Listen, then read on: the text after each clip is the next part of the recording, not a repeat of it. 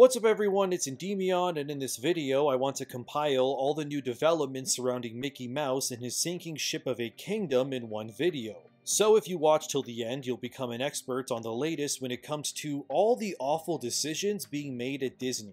To start off, I want to talk about Indiana Jones and the Dial of Destiny, which is currently being eviscerated by critics. It's also the lowest scored of the entire franchise, somehow even beating Crystal Skull, which is impressive. As if this wasn't bad enough, it's confirmed that Indy 5 is also the most expensive film Lucasfilm has ever created, and yes, that includes the new Star Wars movies.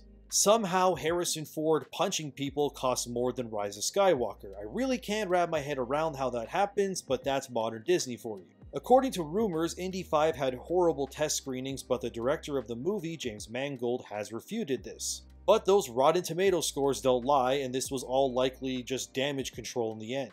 Apparently, the film doesn't take any real risks and tries to satisfy people via fan service, but doesn't do a good job with any of it. The film cost around $300 million to make, and it needs to generate around $800 million at the box office in order to be deemed profitable. Indy 5 is the latest in misfires under the watchful eye of Kathleen Kennedy. And to remind you guys, one of the movies she's greenlit recently is a Dawn of the Jedi movie being directed by James Mangold as well. So it seems like James and Kennedy have each other's backs, and so far it seems like they're about to drop a massive stinker on fans worldwide. So I'm not exactly confident that Kennedy can land a great Dawn of the Jedi movie. After all, we all need to look at Disney's current Star Wars presence to see how horribly she's managed the IP. Speaking of Star Wars, the next story has to do with Disney's Galactic Star Cruiser, which is a massive hotel that promised to deliver the Star Wars experience to guests. The hotel retailed for about $1,200 American per person for one night.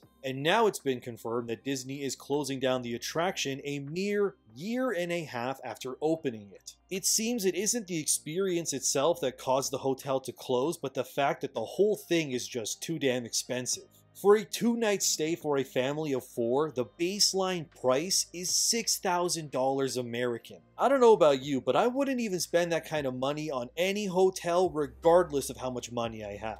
Also, this cruiser hotel misfire cost Disney $2 billion to create, so good on them spending that much and closing the damn thing within 2 years. That is such a waste of money, my god. I can't justify that level of spending for a bed in a room with some Star Wars themed stuff around me.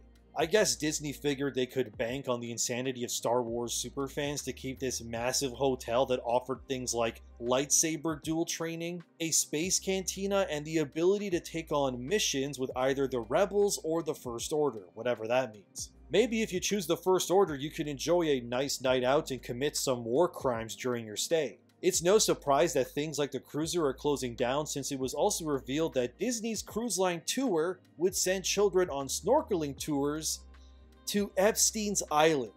Yeah, that Epstein's Island, which is, well, I don't think any level of yikes I say will properly imply how bad that looks. For $60, you too could send your kids to Epstein's Little St. James Island, where they'll learn how to snorkel mere meters away from God knows what that happens on that island.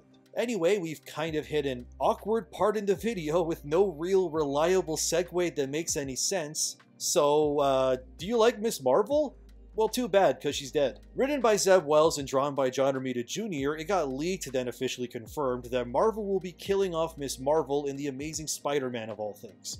Apparently, Kamala Khan has been an intern at Oscorp under the wing of Green Goblin, and during issue 26, Ms. Marvel will die in what Marvel is calling the most shocking issue of Amazing Spider-Man in 50 years. Since I don't read current Marvel comics because they're awful, I did some digging, and apparently right now anyone who's a mutant can be brought back to life by visiting Krakoa, which is like a safe haven for mutants. Anyway, in the MCU currently, Ms. Marvel has been confirmed to be a mutant, and her powers are also different than what she has in the comics. So likely this is all one big absurd media push by Marvel to push comic sales, but they'll absolutely be bringing her back as well. Her lifeless, rotting body will probably get dumped off at Krakoa, and since she was secretly a mutant all along because they need her to match her MCU counterpart, Ms. Marvel will absolutely be brought back to life soon as a mutant, and I guarantee you she'll also have her stupid, boring MCU powers. Marvel Comics has been struggling with sales for years now, and since nobody buys their comics much anymore, they have to rely on cheap gimmicks like shocking deaths in order to push sales. Even though we all know it's pointless and they'll just be back since nobody stays dead in comics unless their name is Uncle Ben. And while everything I have presented so far is either pretty bad or downright stupid, this next story is the massive icing on the cake. It's confirmed now that Disney will be removing content from both Disney Plus and Hulu permanently in order to reduce costs for the company. One of the shows leaving is Willow, which literally just aired this year, meaning the show did so poorly on Disney Plus that it's effectively no longer considered canon and it will be erased from existence. Willow also pushed identity politics like crazy and sidelined its heroic leading man for a lesbian girl boss couple, so it's no surprise really why the show tanked so badly. Other shows being pulled are Y: The Last Man, which was cancelled after one season and was in development hell, The Mighty Ducks Game Changers, Diary of a Future President, Marvel's Empower, which by the way was a show focused on praising the female superheroes of the MCU and things like The Princess and far more. You're probably wondering, why is Disney doing this? Why remove content they've already made? Well, it's exactly the same as Warner Discovery did last year already. Basically, if you remove content from your service, you are no longer able to make profit on that content now. However, now that it's removed, you can take that content and file for a tax return on that removed content. So it's a weird little way for companies like Disney or Warner to remove content that's massively underperforming and get a portion of the money they spent making it back into their own pockets. So while, yes, they are still losing money by doing this, they lose less in the long run, but the caveat is that they are not legally allowed to make money on something that they do with this. So that's why it's gone. It's also a scary status quo since now not only can shows or movies do poorly, but the work and legacy of media can be erased for corporate capitalistic reasons. Just imagine working on a show for 2 years only for it to cease to exist 6 months after release and you have nothing to show for it.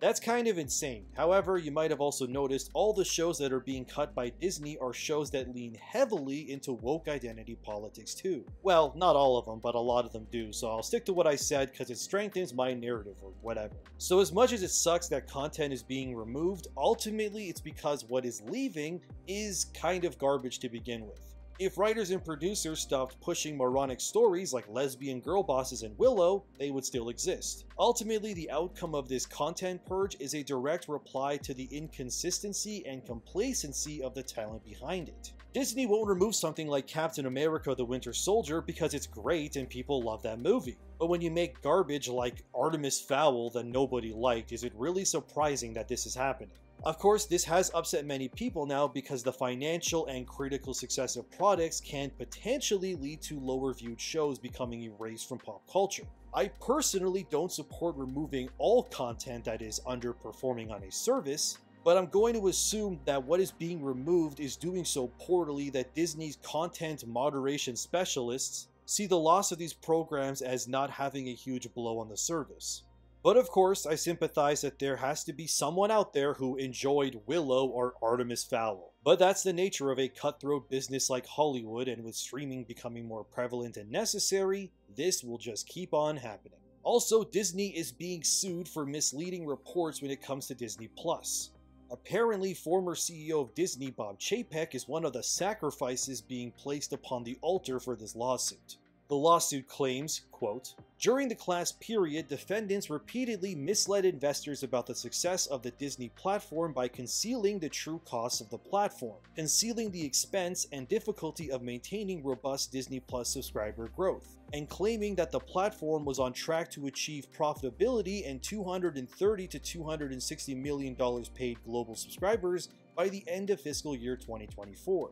In truth, during the class period, Disney was never on track to achieve the 2024 profitability and subscriber figures provided to investors, and such estimates lacked a reasonable basis in fact. To conceal these adverse facts, defendants engaged in a fraudulent scheme designed to hide the extent of Disney Plus losses and to make the growth trajectory of Disney Plus subscribers appear sustainable and 2024 Disney Plus targets appear achievable when they were not. Specifically, defendants used the newly created DMED to inappropriately shift costs out of the Disney Plus platform and onto legacy platforms. As part of a scheme to make Disney Plus financial performance appear more successful than it was, Defendants aired certain shows that were supposed to be Disney Plus originals, such as the mystery show The Mysterious Benedict Society and the medical drama Doogie Kame Aloha MD, first on legacy television networks such as the Disney Channel. By doing so, a significant portion of the marketing and production costs of the shows were shifted away from Disney Plus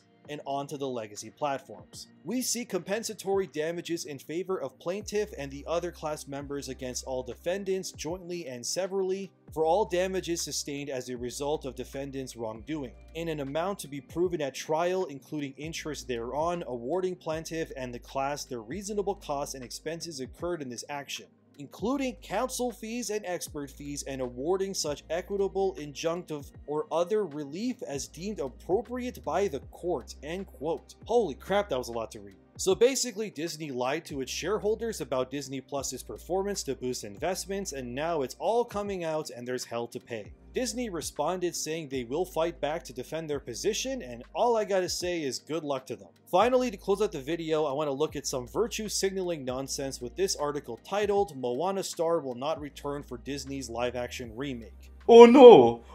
What happened? Actress, and I'll probably say this wrong, Auli Cravalho has confirmed she won't be returning as Moana for the live-action remake, even though she voiced the character in the original movie. The actress said, quote, "As I'm sure you've heard by now, a live-action Moana is in the works and you all have been waiting very patiently for updates. So I've written a few things down. When I was cast as Moana at 14, it wonderfully changed my life and started my career. In this live-action retelling, I will not be reprising the role. I believe it is absolutely vital that the cast accurately represents the characters and stories we want to tell." End quote. While not being in the movie, the actress said she would be involved with the movie and would love to see another Pacific Island descendant actress in the role instead of her. And yet again, like clockwork, identity politics has struck again with its racial decisive hand. The fact Moana's original actress won't reprise the role shows how insanely brainwashed the Disney fandom has become.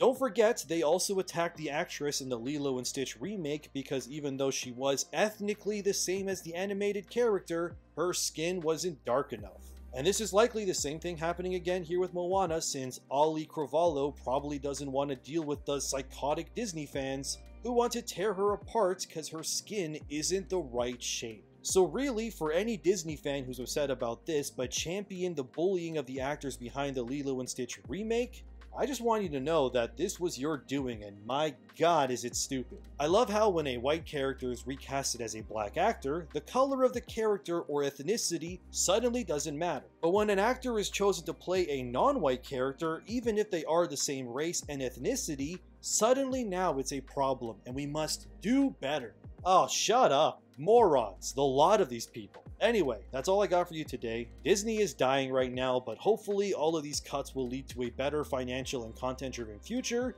for Mickey Mouse and his legions of IPs. The Moana thing really does piss me off though. The double standard of these woke morons is just, ugh. Anyway, thank you for watching. Subscribe for more stuff like this, like the video to help the channel, and I'll see you in the next one.